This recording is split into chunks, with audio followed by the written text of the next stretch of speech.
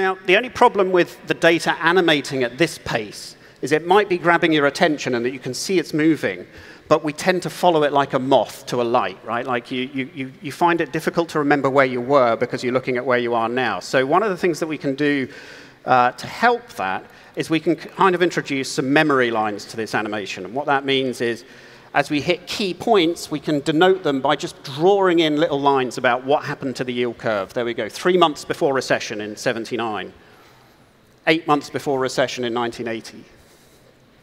And so these memory lines help us to keep track of what the yield curve was doing at key points in its history. So at this point, I think we've got to a fairly interesting view of how the yield curve is moving and what it does, right? And I think it does a little bit more than the spread chart of doing that. Now, at the FT, I showed this to people and said, here we go.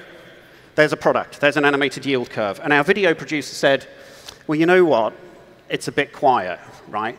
If I'm going to make a video of this, because it's about 3 minutes, this 40-year animation, if I'm going to make a video of this, we need to think about a soundtrack. And at that point, we developed a fairly cunning plan. I thought, would it be possible for us to connect this animation actually to break that data outside of the web browser and connect it to a music synthesizer to see if we could sonify the data at the same time that it's animating, right? So what I'm going to do, I'm going to turn this animation back to 2 seconds per day.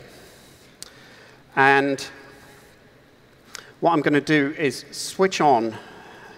I've got a music synthesizer connected to this. And what I'm going to do, we're used to, in the world of visualization, we're used to mapping data to pixels, right? So the data from the Fed is being converted into a position on that y-axis, okay? And now instead what I want you to imagine is instead of going data to pixels, what we're going to do is we're going to map data to pitch by quantizing the data to a whole tone musical scale, and then we're going to plug that in and see what happens.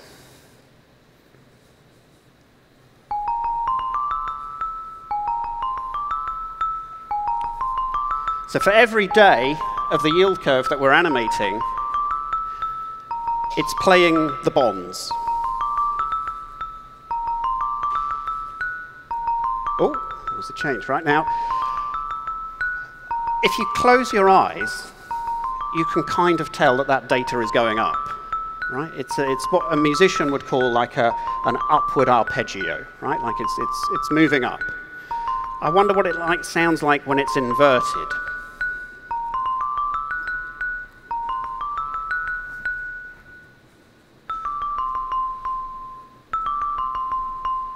So you can kind of hear that that's rippling down, right? Like it's clearly a different type of pitching to the regular shape. And then you kind of play with it and think, well, I wonder what it did sound like when we were coming into the financial crisis.